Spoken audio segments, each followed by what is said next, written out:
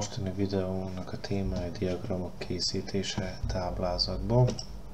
Ez úgy történik, hogy kijelöljük a táblázatunkat, majd pedig rámenjünk a beszúrás vagy insert főrészre, és itten kiválasztjuk a megfelelő diagramot, amire mi nekünk szükségünk van.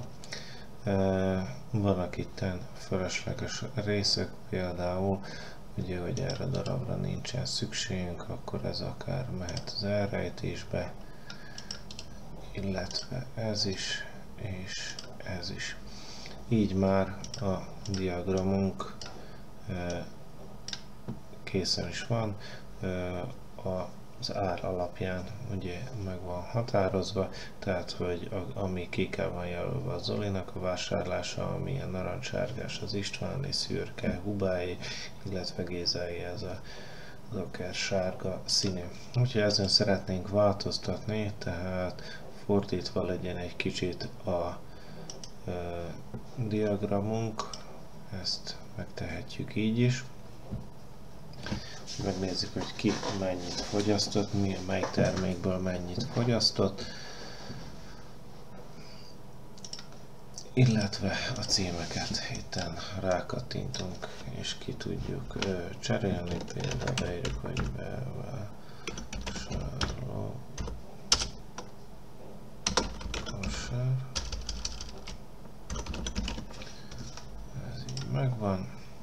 De ha például ezt a részét itt nem szeretnénk az áras részét látni, akkor ezt tudjuk változtatni.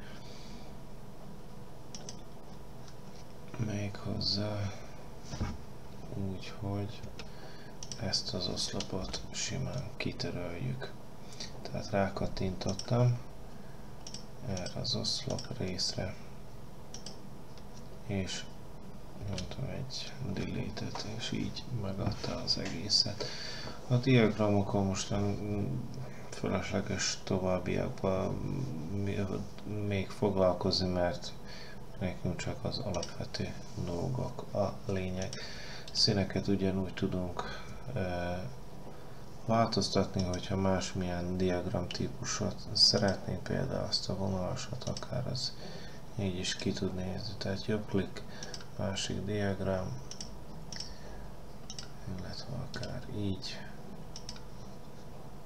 vagy akár mehet egy ilyen összehasonlításnak is az egész.